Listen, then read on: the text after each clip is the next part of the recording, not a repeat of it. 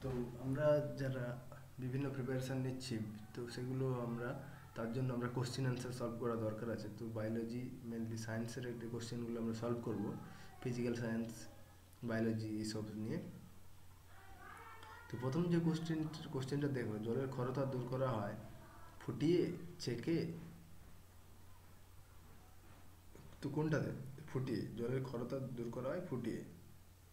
Calcium hydrochloride হয়ে করে দেবে, কিন্তু না, এটা হবে ফুটিয়ে জলের ক্ষরতা দূর করা যাবে। আচ্ছা, অ্যামোনিয়াম গঠনকারী দুটি মৌল হলো নাইট্রোজেন ও হাইড্রোজেন। NH4 অ্যামোনিয়ামের সংকেত, NH মানে নাইট্রোজেন আর হাইড্রোজেন। তো নেক্সট দেখে নেব,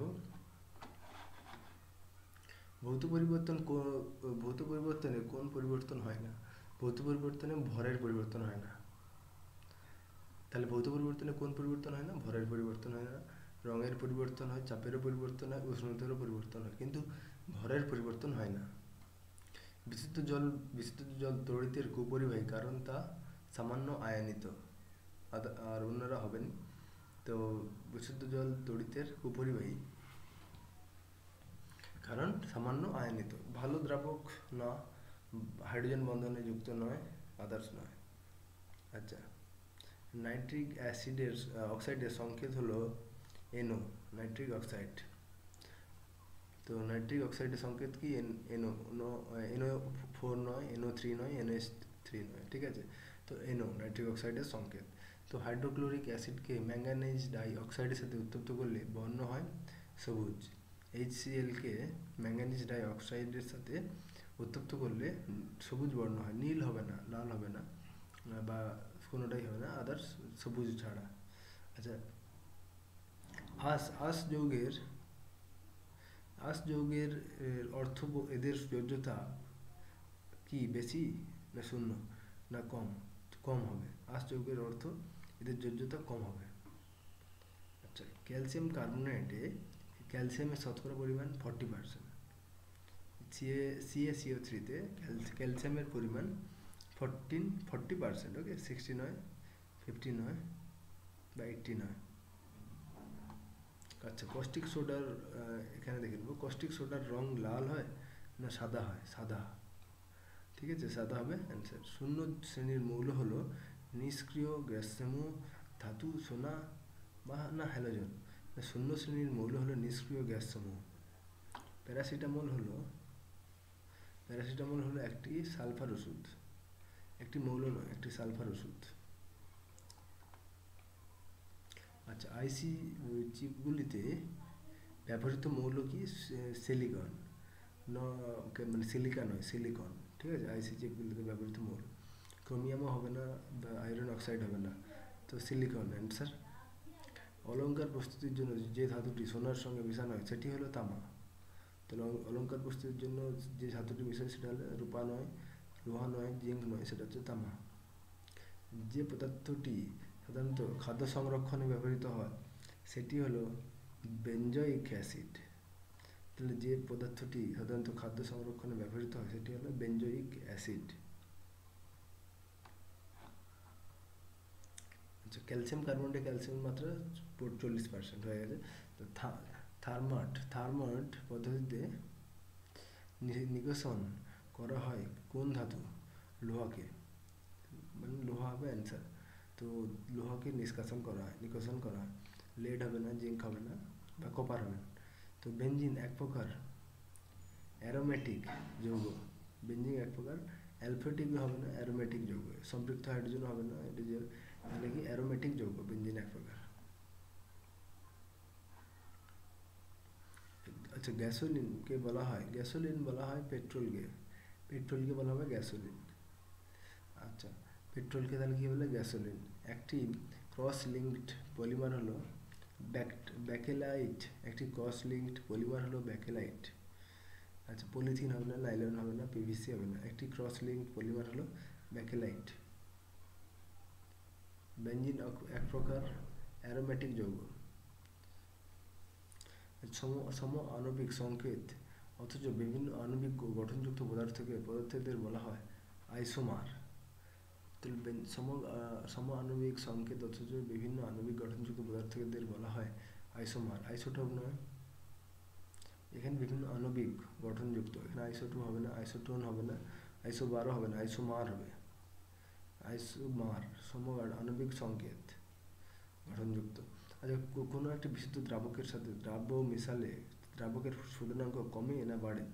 বাড়ে। বিশুদ্ধ দ্রাবকের সাথে দ্রাব্য মেশালে বাড়বে তো দ্রাবকের স্ফুটনাঙ্ক, যেহেতু মেশানো হচ্ছে দ্রাবক। নেক্সট দেখবো, এগুলো আমরা রসায়ন থেকে ডিসকাস করছি। তো NaHCO3 একটি অ্যাসিড লবণ। NaHCO3 একটি অ্যাসিড লবণ। তাহলে NaHCO3 একটি অ্যাসিড লবণ, ক্ষারীয় লবণ নয়। আচ্ছা, তেজস্ক্রিয়তা আবিষ্কার করেন বেকারেল। মাদাম কুরি নয়, রাদারফোর্ড নয়, আইনস্টাইনও নয়। তেজস্ক্রিয়তা আবিষ্কার করেন বেকারেল। আর NaHCO3 একটি অ্যাসিড লবণ। তো এরপরে জলের মধ্যে পটাশিয়াম ধাতু মেশা ফেলালে উৎপন্ন হয় হাইড্রোজেন গ্যাস। আচ্ছা, আর টাইট্রেশন করতে লাগে বুরেট, পিপেট অ্যান্ড বিকার। আর বার্জিলিয়াস প্রকল্পটি সংশোধন করেন অ্যাভোগাড্রো। জলের মধ্যে পটাশিয়াম ধাতু মেশালে উৎপন্ন হয় hydrogen gas, not neon gas, not nitrogen. ঠিক আছে, তো আমরা নেক্সট দেখব শহরে 100 ডিগ্রির থেকে কম উষ্ণতায় জল ফোটে কেন শৈল শহরে? না, যত উঁচুতে যাওয়া যাবে তত বায়ুমণ্ডলের চাপ কমতে থাকবে, তো ওই জন্যই জল ফুটবে।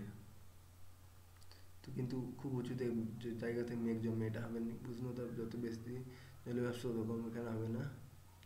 B answer. সাবান প্রস্তুত করা হয় ফ্যাট ও ক্ষার থেকে। তাহলে সাবান উৎপন্ন করা হয় ফ্যাট এবং ক্ষার থেকে। আর ফ্যাট থেকে নয় শুধু, বা সোডিয়াম নাইট্রেট থেকে নয়, কোনোটি নয় না, মানে ফ্যাট থেকে এবং ক্ষার থেকে। বেরিক অ্যাসিডের সংকেত কি?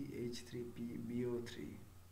বেরিক অ্যাসিডের সংকেত H3BO4 নয়, H3BO3।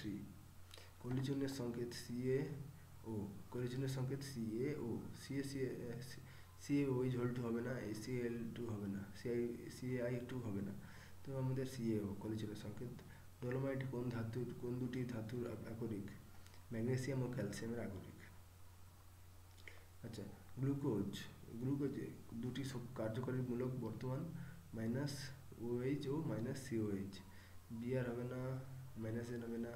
তাহলে গ্লুকোজে কোন দুটি কার্যকরী মূলক বর্তমান? -OH আর -CHO। দুটি সমাকৃতি কেলাস হলো KClO4 আর KMnO4, আর আদার্স হবে না। টাইট্রেশন করতে লাগে বুরেট, পিপেট এবং বিকার। বার্জিলিয়াস প্রকল্পটি সংশোধনা করেন অ্যাভোগাড্রো। আর 1 গ্রাম অণু যে কোনো গ্যাসের আয়তন প্রমাণ চাপ ও উষ্ণতা হবে 22.4 লিটার শুধু, 21.6 লিটার হবে না। তো 1 গ্রাম অণু যে কোনো গ্যাসের আয়তন প্রমাণ চাপ ও উষ্ণতা হবে 22.4 লিটার।